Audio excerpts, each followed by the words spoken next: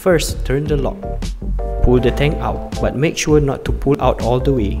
There is 2 locks on each side sitting on top of the motor pump. You can turn it to unlock the motor pump. You can just use your finger. And now you can pull out the motor pump. You have to take out the motor pump first before you can pull out the tank.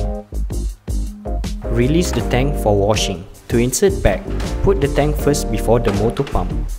You can see a small square box underneath the tank for position the motor pump. Align the motor pump at their place. Now turn the lock to secure the motor pump. You can refill water and ready to use. At the end, make sure to lock the tank.